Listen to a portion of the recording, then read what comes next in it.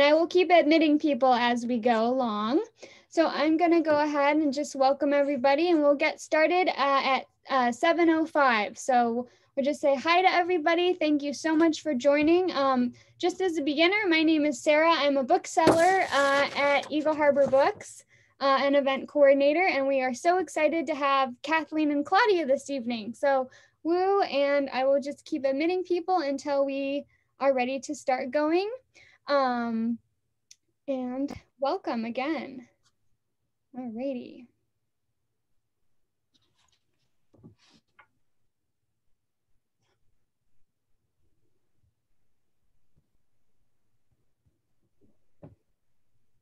This is so exciting, Kathleen, to talk about your book. Yes, thank you, Claudia, for being part of this. Oh yeah, absolutely. I'm excited. After all, I know you don't have anything else to do, right? No, I'm here. I'm happy. Kathleen, have you had a nice day? Have we had a nice day? Yeah. Yes, we're probably going to have a thunderstorm on the island, so we should say all our important things first, right? Absolutely. Claudia, have you had a nice day? I have. I had a good session with my students. So I didn't kick myself out of Zoom in the course of the class. So that was a success. Wonderful. That's so important. Yeah.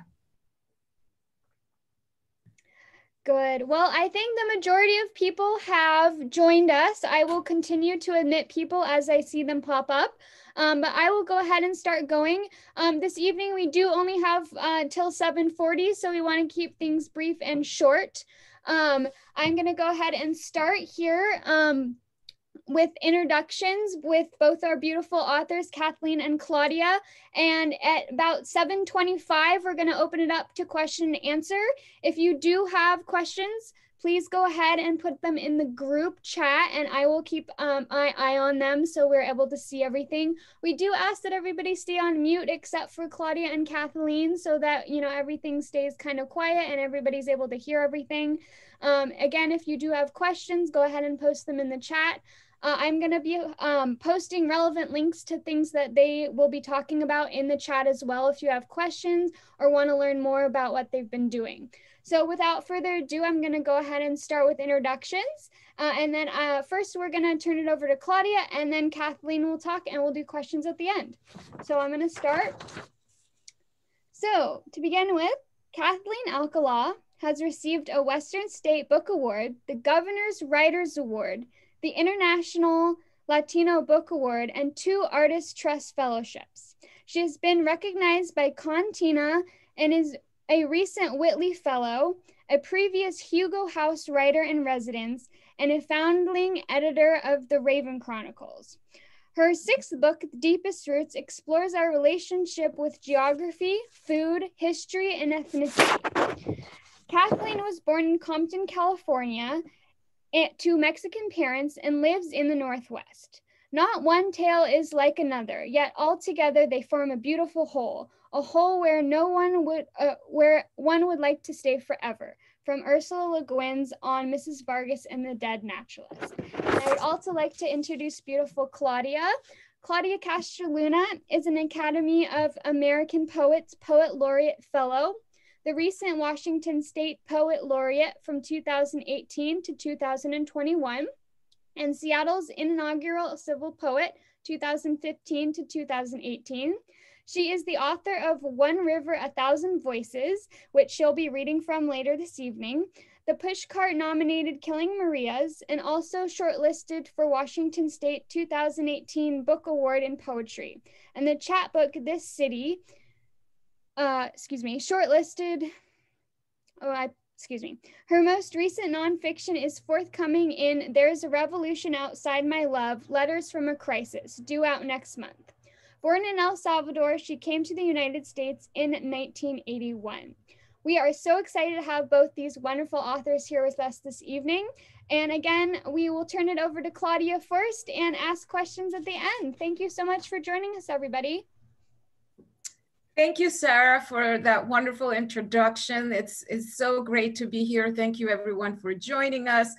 It gives me such pleasure to be in conversation with Kathleen Alcalá, whose book I read over the summer. And I have to say, I was when I could see that I had 10 pages left, I started fretting because I thought, what am I going to do when I finish this wonderful book? What comes after reading a wonderful book? So I'm very happy that we get to talk about it.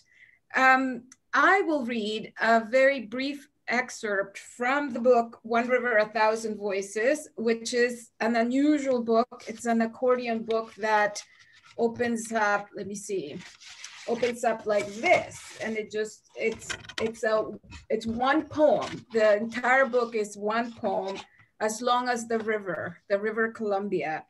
And I wrote the book as I was serving as Washington State's Poet Laureate. I traveled up and down the Columbia River and engaged with communities alongside it, writing poems with them, listening, sharing thoughts and stories. And it was just an amazing, amazing time. And I was one stop. I designed this tour along 8 different stops, and I had one stop left, and COVID came. And so it was with a heavy heart that I couldn't end the tour.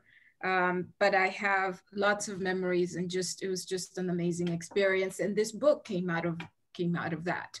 So it's a book about the river, the Columbia River, and it begins long ago, as the river started to flow and take shape. This is, of course, an imaginary venture on my part, imagining what it must have been like, imagining how in this earliest time before there were humans, the course of the river took shape. And then when humans arrived, what that was like, how they came to call themselves peoples of the river and river people, completely fusing themselves to the course of the river itself.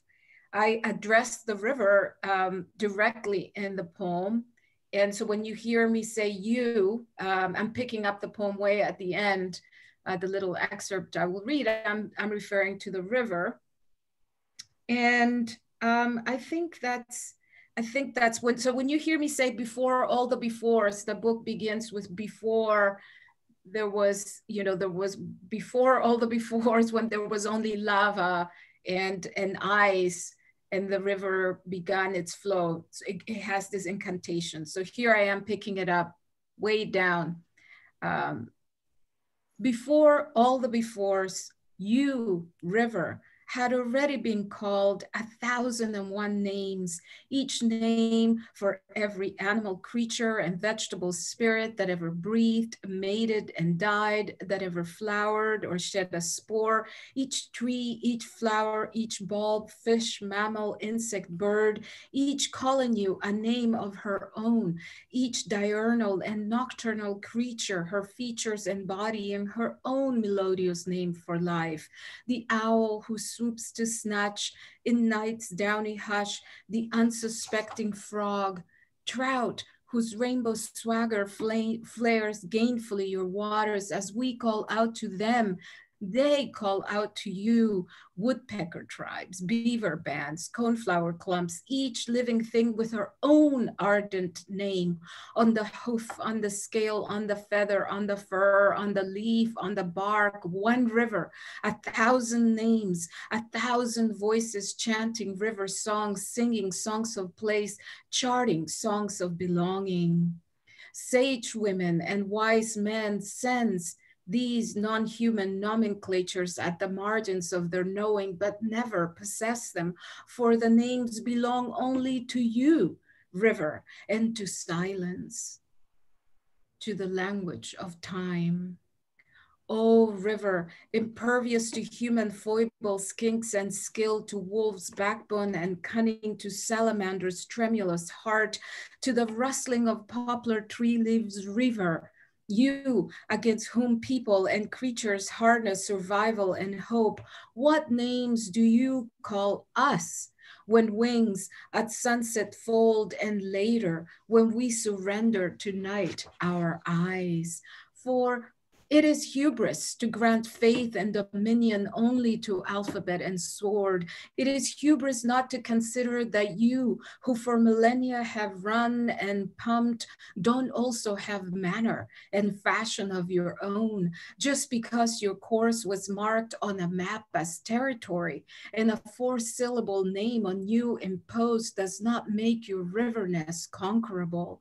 For all we know and think we know, human experience is pinhead to the universe of your waters. Yours is the thingness and riverness of you.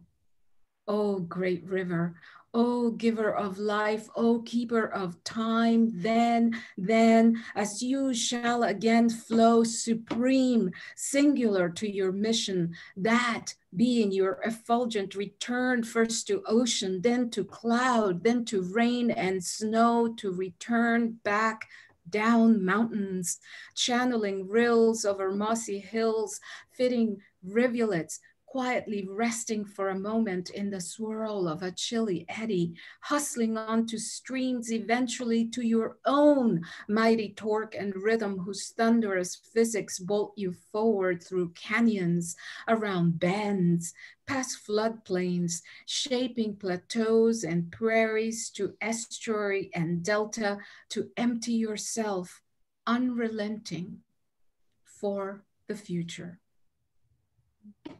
Thank you, everyone, for joining us today.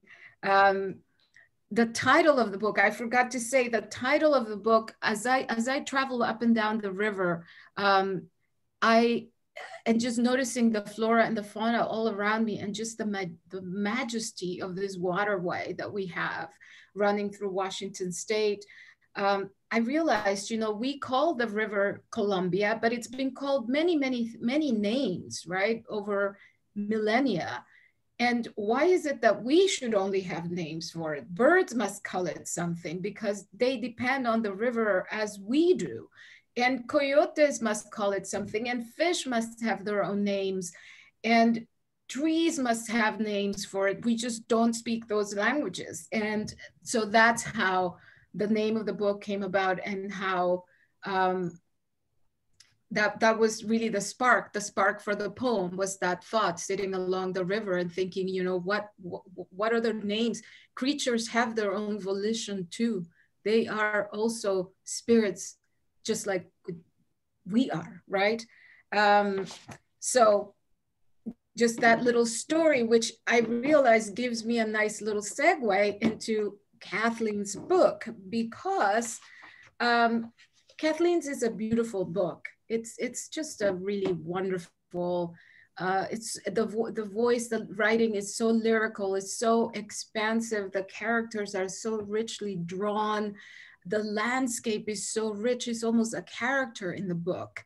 And there's so many stories woven together. The story of crypto-Judaism in Latin America, the story, we see these two countries, Mexico and the US, emerging right into modernity, one could say. We see various cultures converging, Anglo culture, Mexican, the Spanish, the old colonial Spanish remnants are still there in the book, and of course all the indigenous people who inhabited these lands before anybody else showed up. So Kathleen, I was thinking, where did the spark for your book come from? Because I've heard you say you wrote a short story about it, but it's such a universe. How did you come to the idea? Well, I was writing a set of short stories, and thank you, Claudia. Thank you for that beautiful reading. And if you didn't say the name of your book yet, it's One River, 1,000 Voices. Thank you. And I'm looking forward to seeing it in person. I want to see this accordion unfolding of part of the river. I also wanted to say that it really reminds me of the whole notion of Finnegan's Wake, which begins and ends with the word river run. So keeping that's a layer that I have under the layer that you wrote. Uh-huh. So I started writing short stories based on my family's storytelling tradition.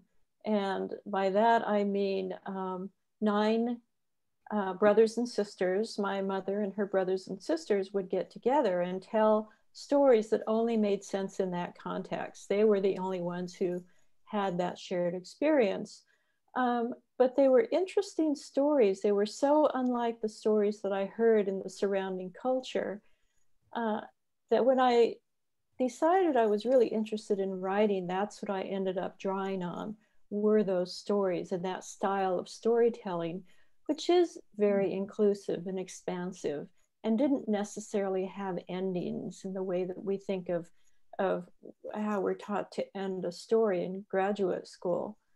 And so I felt as though I could make up different endings for the same beginning, you know, a situation in which people would introduce themselves into something and then make one decision, or rewriting the story, make a different decision.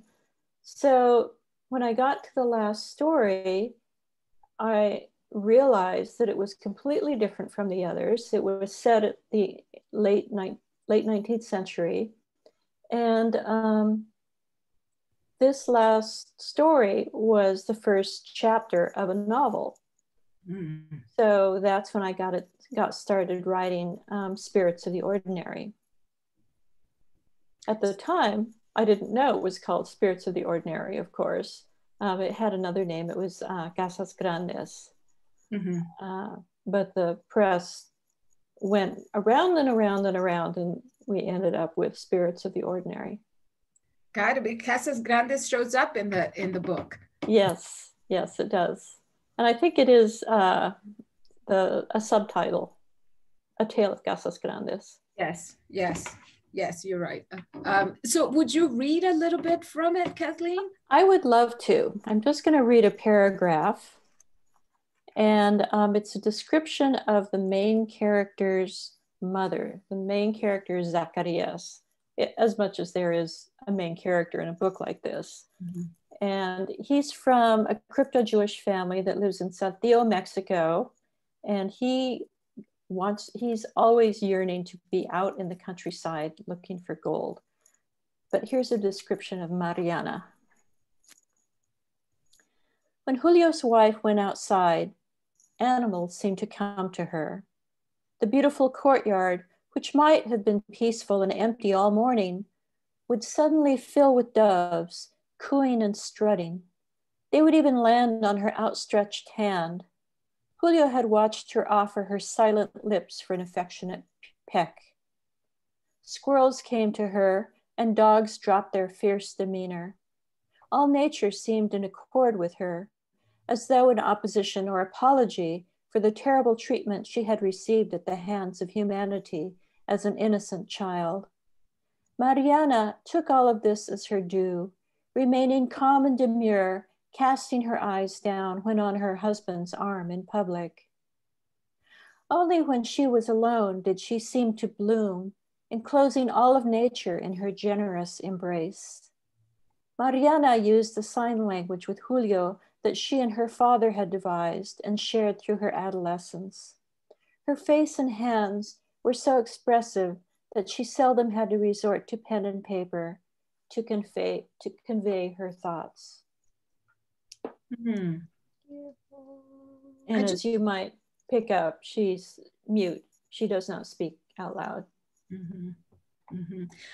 I actually reread several parts of the book, and I reread the part where her trauma that then renders her mute, right? And was thinking how these women characters in this book are each so different from the other. It's really amazing. And when I was thinking about that, the female characters, I was thinking of the Zacarias's wife. I was thinking of the photographer, for instance. I was thinking of the twins who are androgynous. And then I came across Mariana, and I thought, Oh, she is also so particular. She's so particular. All of them are. Yes, and she kind of comes into her own in the third novel, Treasures in Heaven, where she and Julio go to Mexico City.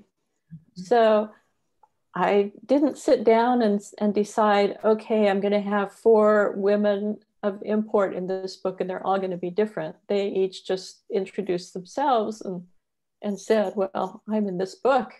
So what could I say, right? Yes, it was, it's almost like making a fire, your book. You introduce these characters and you don't, they are each distinct. Their voices are distinct. What they're interested, their traumas are distinct. And then yet they weave to create this big fire at the end. It's almost like kindling is how I thought of the book. Each character coming in and suddenly and you think, okay, so we have this character, we have Zacarias off on his own, we have Mariana, we have Julio, and suddenly here we are with this, I just love the way you wove all of it together. Thank you. I was thinking recently that I would never teach someone to write the way I wrote this first novel. I make all of these mistakes that one makes with the first novel. There's too many characters and there's too much interior dialogue.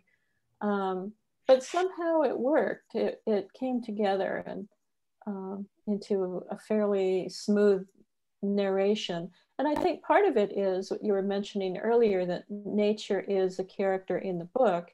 And listening to you read from One River, a Thousand Voices, I was talking earlier when we were preparing about how different our work is and how you address sort of the common good, the voices that every person can have and can add to nature. And I think of my writing as being sort of solitary, of something one does in private. But when I think about the notion of nature as a character in my book, then I really see the commonalities between our work. Mm-hmm.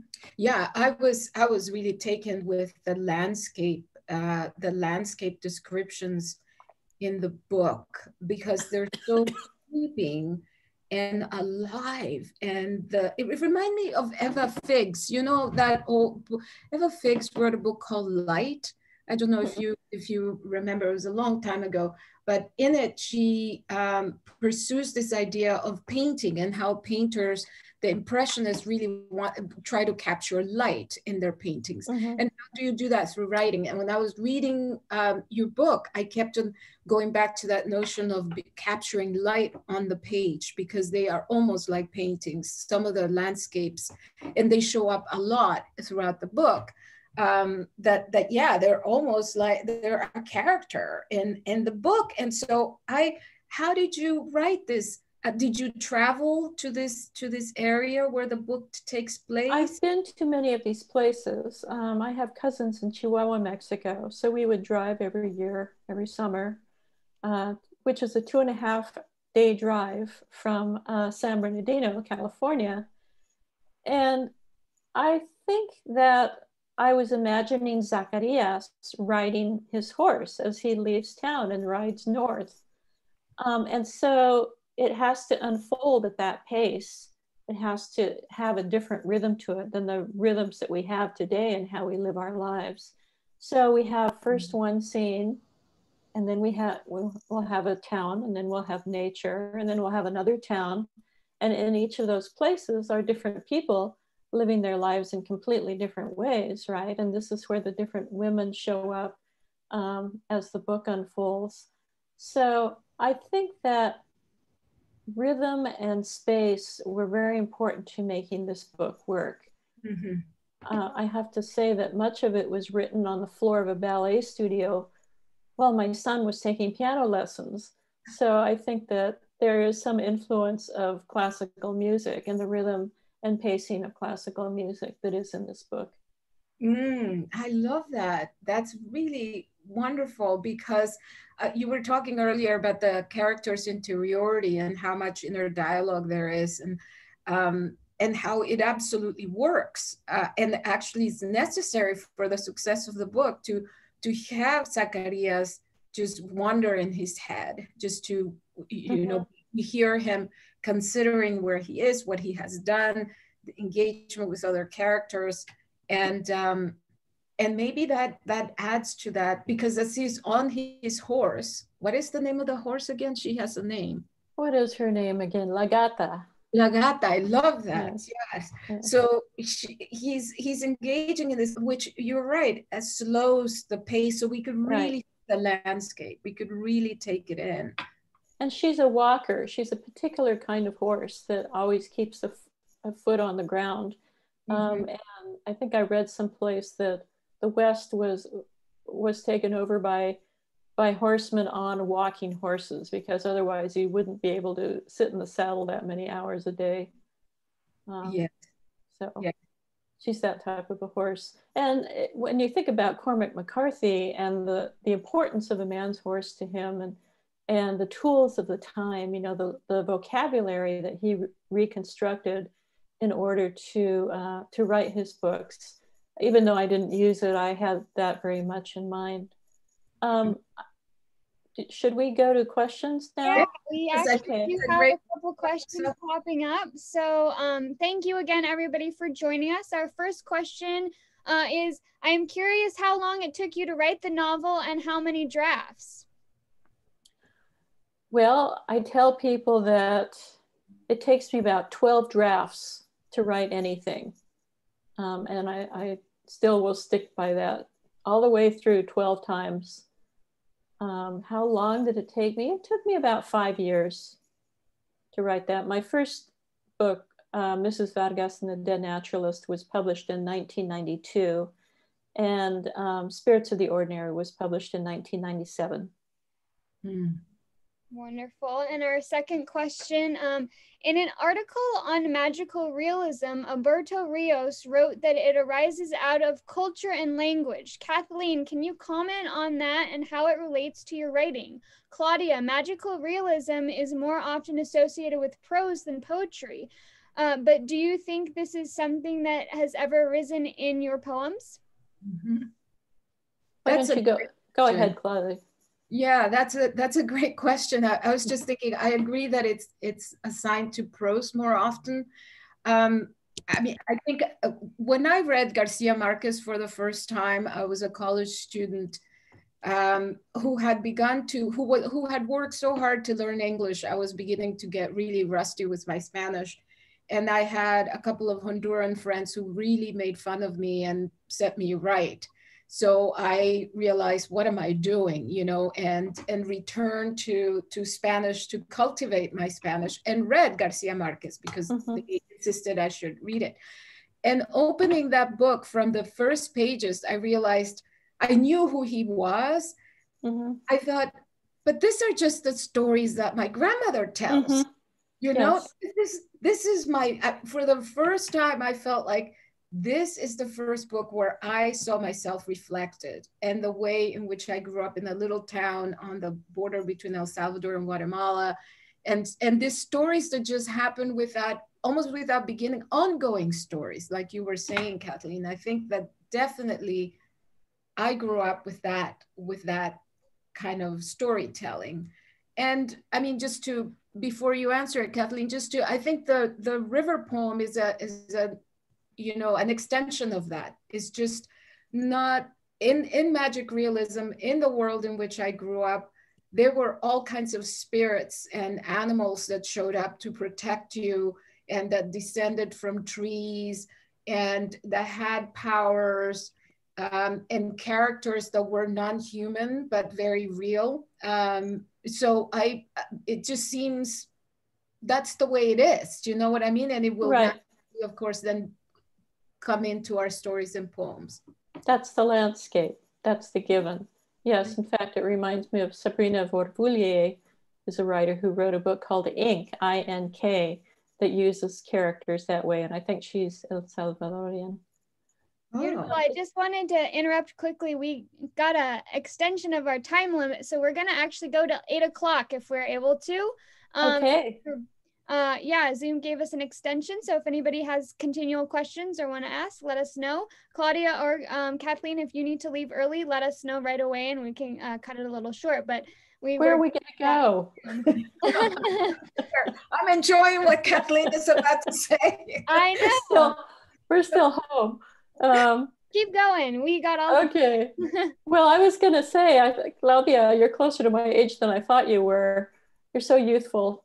But I too was in college. I think I was a freshman when I read 100 Years of Solitude, and I had exactly the same reaction. I thought, oh, these are just like the stories my family tells. So I found a copy of it in Spanish. I think it was about when it was first translated into English. Mm-hmm. So I found it in Spanish and sent it to my parents, and they agreed that it was very much like their storytelling traditions. Mm-hmm. And so it was later, 8 years later, when I went into the program at the University of Washington to study creative writing. And at that point, that was the first time I heard the term magical realism. Mm-hmm. And that was from, let's see, Bejarano. Yvonne Yarbrough Bejarano was a professor at the University of Washington at the time. And she had been asked by theater to write a description of what was magical realism to go with a production of Blood Wedding by, who's the playwright? The Spanish playwright. Yes. Yeah. This is a quiz. Who can give us that answer? Lorca, right? Lorca, Garcia Lorca. Thank you. So that was the first time I was given this term, and she had a reading list that she supplied with it. So I got busy. If people were going to say that I was writing magical realism, then I better figure out who these other people were. Uh-huh. Yeah, that's the question. Yeah. Who the author of Ink was again? Ink, Sabrina Vorvulies. Perfect, thank you. And if, let's see, if I detach myself from these headphones, I can go grab a book. Hang on. Well, thank you again, everybody, for joining us. And just so everybody knows, we did link Eagle Harbor Books. If anybody wants to get Kathleen's book, it is lovely and beautiful. Everybody can see it, as well as One River, A Thousand Voices.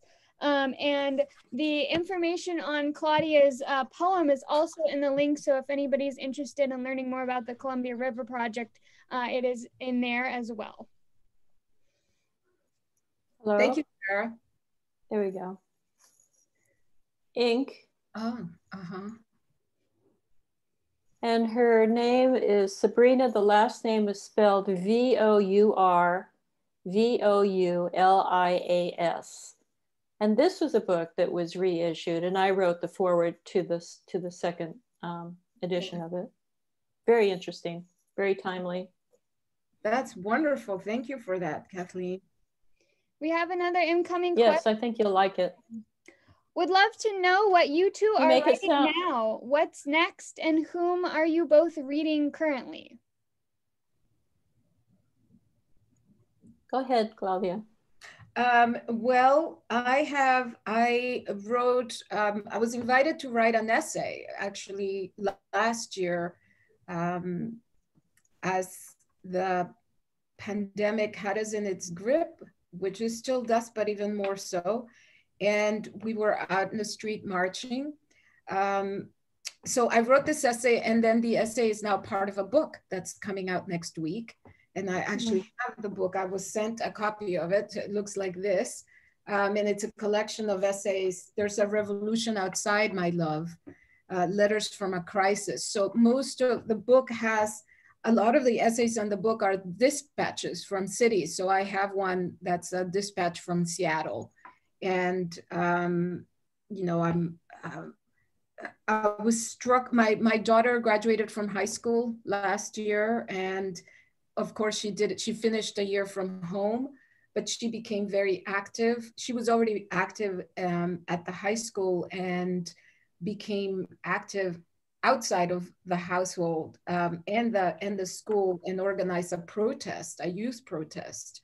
So weave, just my own history coming from El Salvador and watching my parents march, and they were both teachers in El Salvador. This is right before the war, the Civil War that eventually made us flee El Salvador. And so I'm comparing, watching my parents go do sittings, marches, and then here watching my children also organize and go out in the streets. So it was interesting writing it and seeing how history has these threads through one's life.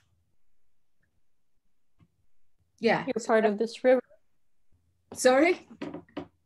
You're part of this river. Yes, exactly. And Kathleen, you're writing other things, huh? I have to confess, I'm writing another novel. But I think the first 2 chapters, I have this way of writing where the chapters are sort of freestanding and can often be published as short stories separately. Mm-hmm. So I think the first chapter in this has already been accepted, and I'm just finishing the second chapter. And let's see, I thought I said Donna's here somewhere. Donna, I'm going to try to have 4 chapters of this novel done by the time we go to Macondo this summer, so that I'll have something to work with. We're both going to Macondo, which is a writers' conference. Oh, and that's wonderful. We're pretty excited because we've both also been rejected twice before. We've tried to go. Yeah, right? That's in San Antonio? It's typically in San Antonio, but it will be virtual this time. Oh, got it. Yeah. Okay. But we hope to, in the future, be part of that community. Again, trying to link up, the different places that we are with people who are writing work that resonates with what we're talking about. Mm-hmm. Mm-hmm. So I'm reading, I guess it's an autobiography by Cecilia Aragon called Flying Free. And she came one summer to the NILA program that I used to teach in, the low residency MFA program on Whidbey Island. And I see Stephanie, one of the boxes, and that's also, and Mare, who went through that program. So Cecilia wrote a book about being a person who was afraid of everything, deliberately doing the things that scared her. And she eventually became a stunt pilot. And so she does aerobatics, it's called. And the US has a team that goes and competes on an international level every year. So I'm getting towards the end of the book where she actually goes to compete in this thing. And it's interesting. It's very interesting to read something a little different. I try to mix up my reading and not just read books by people like me that are, novels, that are short stories. So once in a while, I throw in a biography or a memoir. I love that, Kathleen, because I find myself returning to poetry again and again. I think maybe because I served as the Poet Laureate the past 3 years, I was deeply engaged with that. My reading really is so circumscribed to poetry that I look forward to, and I don't know, maybe it's also the style of reading, because you could read, 5 poems or, right, and then put it down and then come back to it the next day. I read poetry too, even though I don't write poetry. And I just read Natalie Diaz's book, and it just knocked me out. And I thought I just have to start reading it again from the beginning. But I didn't do that. I'm letting it sit for a week or so, and then I will read it again. There were some lines right in the middle of it that just slayed me. So I have to go back and read those and think about them. Mm-hmm. Yes, I have the book. I have not read it. I'm reading Wanda Coleman. this is a compilation of her work. This book just came out, edited by Terrence Hayes. Mm-hmm. And I had heard, she's an LA poet. She lived in LA, and I lived in LA. I never had read her, but wow, she's amazing. It's just really raw. She's so honest and unafraid, and it's just wonderful. There's so much power there. So I'm reading that. I'm reading Jim Harrison, again, a book of ghazals or ghazals, however that word is pronounced. Ghazals, I think. Yeah. Yeah, interesting, because the other novel I'm writing, and I did not mean to start 2 novels. I don't recommend this. Is set in 10th century Spain, in which poetry was one of the greatest assets you could have as a diplomat. You had to be able to compose verse on the fly spontaneously at court in order to be considered an intelligent and valuable human being. So I have spent some years researching this novel because of the time and place. And for a long time I thought, oh, this is really interesting. And then I thought, oh, I can't write this. Which point of view would I ever use to write this book? And then I came across a class of people, and I realized one of these people could tell this story. So that's where I'm at. And I've got about 80 pages of that. And it's all about poetry. So at some point, I'm going to have to either learn how to write poetry or turn the whole book over to someone who knows how to write poetry. I don't know. Well, but your book, Spirits of the Ordinary, has poetry in it too. It does have some poetry in it, and it's imitative in many ways. So I didn't think of it as I'm writing this poem. I thought of it as I'm writing a poem of the sort that would be in a book like this. So I guess if I can keep fooling myself, eventually I can write more poetry. Yeah, I mean, isn't that what poets do? Is study form and then reproduce it, right? I mean, with slight variations, sometimes actually staying very close to the form that you're trying to imitate, right? I mean, yeah, I guess I don't know. I really feel like I'm wading through a thicket, you know, kind of trying to make my way through the underbrush of what is an authentic verse, you know, what is authentic poetry as opposed to imitative poetry. Mm-hmm. And having introduced that subject, someone else would need to carry it forward. Yeah, I mean, it's interesting listening to you say that, because in the previous comment that you made about working and creating in community, as working and writing with others. And I think that when I'm with a group of people, brand new, never met folks, you know, someplace in a small town or anywhere really, I carry a firm belief that we are all poets actually, and that we could all write poetry, and that there is a distinction between the poem and the form, right? The poem is the feeling, and poetry is about the feeling. That's why we read it. I mean, you said Natalie Diaz's poem slayed you. There's power, there's something there. Yes. That was powerful, that there was a feeling that got communicated. And we all are capable of feeling, in fact. We all do. We always have, right, since we're little. So the form part is a different, it's a learned aspect of it. But the poetry part is innate to all of us. And I see that in this book by Natalie, in that I read her first book when my brother was an Aztec. And it's also just an amazing book, but it's almost all feeling and emotion.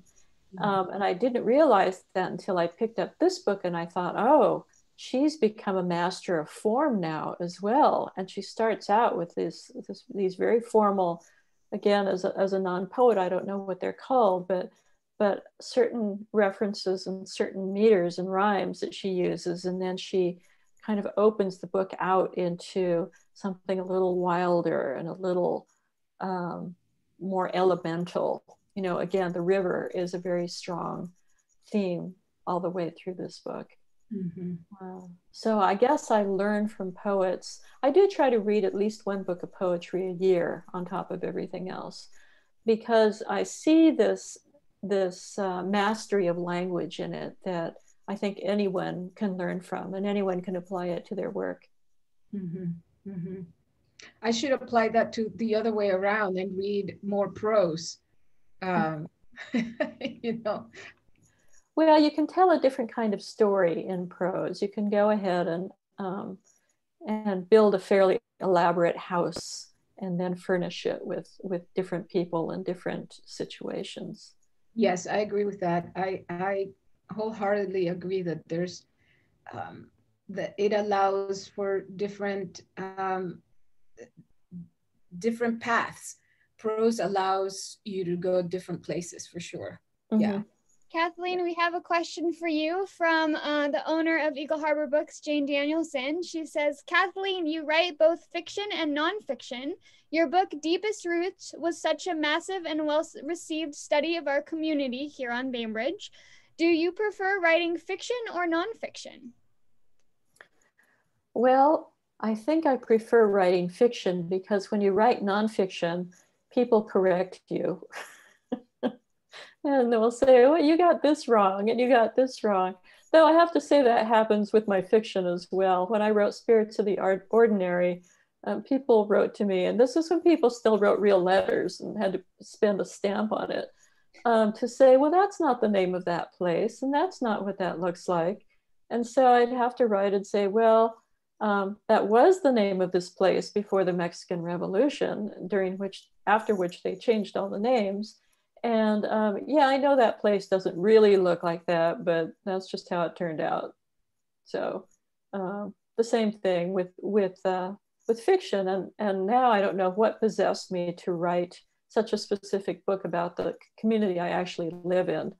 And I'd say I got 90% of it right, and I did get a few things wrong. Mostly I accidentally misnamed some people in the book. But I think the part about our relationship to the land is right. And I did research that carefully. And I did work with people, indigenous people, who have a very elemental relationship with this Suquamish territory. And much of the book, and I guess all of my writing, is about our relationship with the land. What is our relationship with the land?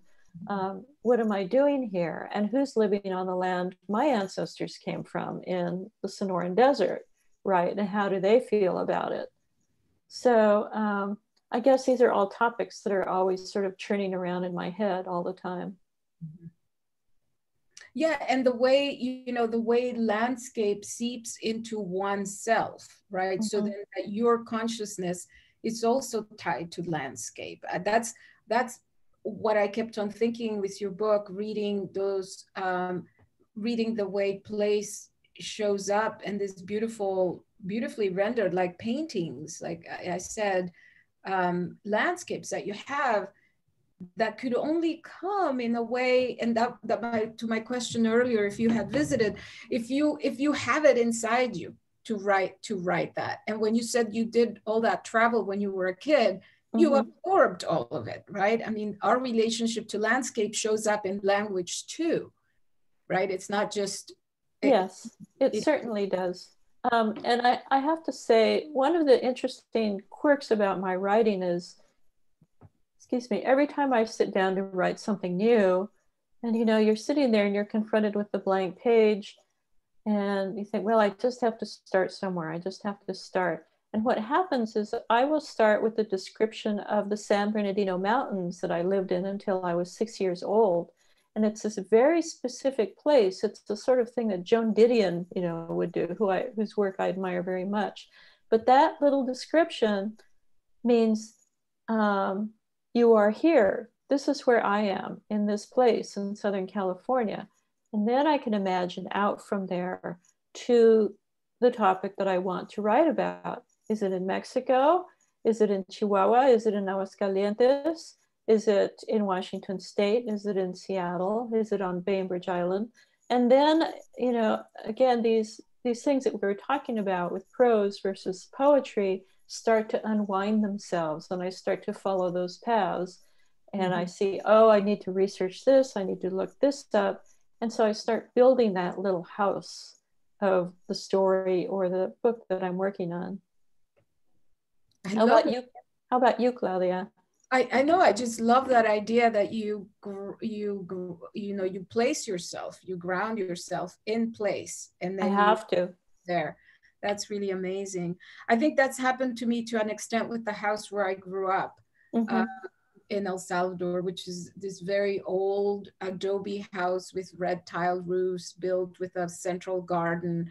And, you know, that was a big gardener. And so that house has been, is just such a clear stamp in my mind of the smells of it, and just how the rain fell upon the roof, what the earth smelled like with the first rains, just a layer of the house. So much of who I am is really about that house.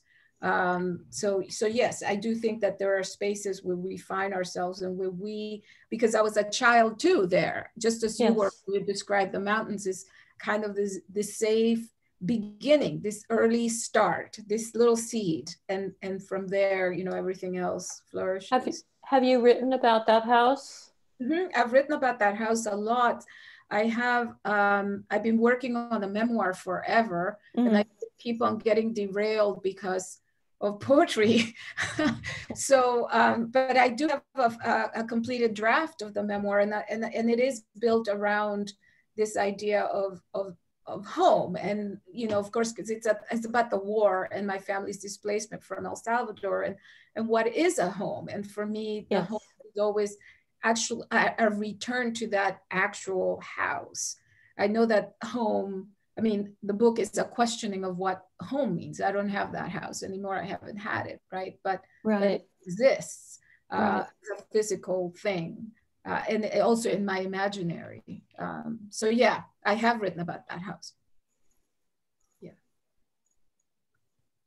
Wonderful. Well, I'm just curious personally, what both, you know, how did you start on each of your projects? One, Kathleen, how did you start? Like, what was your original point for Spirits of the Ordinary? And Claudia, where did this idea for this poem come from? Where did you see, what's the seed that got planted for each of those?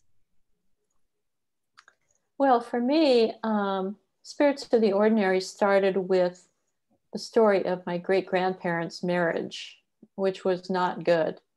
And my great-grandfather had the gold fever and wanted to leave and go out and explore, and just was not suited to city life. For generations, our family lived in Saltillo, Mexico, which is a town in northeastern, well, it's a city, it's a big city in northeastern Mexico. So when I started writing, these were the characters that evolved out of the real people. And in some ways, my real great-grandfather was even stranger than the person who I ended up creating as the fictional character in here. So, you know, fiction is so forgiving because you can sort of wander off. You don't have to give a true portrait of a person. You can sort of mold the character to fit the story. Yeah, that's great. That's wonderful. I like that. I feel this poetry does the same thing. It folds and defies time and all kinds of linear thinking, and that's why I think that's why I love it so much. How did you get started, Claudia, writing poetry? You know, it wasn't really a choice, Kathleen. I would write a letter and it would resemble a poem, you know. It wasn't really a choice. I have to say that it just happened to me. That's how I don't know, you know, if I have any artistic inclination, it showed up as poetry. And I had to really own up to it, because I didn't want it for a long time, because it was a little bit of a nuisance to have this thing happen to you. And eventually I realized, no, you know, I have to own up to this and step up to it. And my life changed once I did that. But yeah, but that's how I started. We're glad you didn't. We're glad you didn't suppress it. We're glad you let it take over your life. Yeah, it did. It took over my life completely. I often described it as a dog that kept on biting me and insisting to come along with it. This little dog that would never go away, and I would kick it away and maybe write something, and it would disappear, and then it would show up again. And one day, you know, once I said, okay, I'll follow you. I'll do what you want me to do. It never returned. The dog just never came back. It's interesting. Yeah. That was it. That was the right impulse. Yeah. Yeah. It was interesting that it manifested in this dog. I actually have a poem about that. Yeah. But yeah, I think there's mystery to it. You know, there's a mystery to it. And we just have to acknowledge, writing is like that. I think writing, there is mystery to it, where it follows you, where you sat down to write this story and it suddenly showed itself going this way, and there's daring in the allowing yourself to follow that impulse, right? There's daring in that. Yes. And I think, I think a lot of writing, the impulse is the same, the form switches around. And the more you write, the less reluctant you are to go where it wants you to go. I think that's been my experience with writing. Yes. Yes, because you trust that whatever this impulse is, whatever this energy is, it knows why it's taking you in this direction. Mm-hmm. Mm-hmm. Exactly. Yeah. Both of you have done such a wonderful job. We are so happy to have both of you. We are going to wrap it up here. I was wondering, does anybody else in the audience have any last questions we wanted to answer before we go here? Feel free to put it in the chat. If not, feel free to send an email. We can answer at Eagle Harbor Books, staff@eagleharbourbooks.com if you have additional questions or want to order Kathleen or Claudia's work. We would be happy to get that for you. And again, we are so excited that we had this conversation. It was beautiful. Both of you were so eloquent, and there was so much to talk about and learn from both of you. Thank you again. Do any of you, either of you, have any last minute things you want to say before we head out? I just want to say, it's book. Oh, here's what my book looks like. Yes, go buy that book. Go buy that book. Claudia's is right here, and I'll show everybody. It opens. I just want to give a shout out to all the people who came. I haven't seen some of you in a few years, so it's lovely to see you, even in a little box. Hi, Phil. Hi, Mara. Okay, go ahead, Sarah. Wonderful. Well, thank you again, and we will sign off. Everybody have a wonderful rest of your evening. And again, Claudia and Kathleen, thank you so much. Thank you. Thank you for hosting us. Yes. Take care. Take care. Bye, everybody. Thanks, Claudia. Thank you, Kathleen.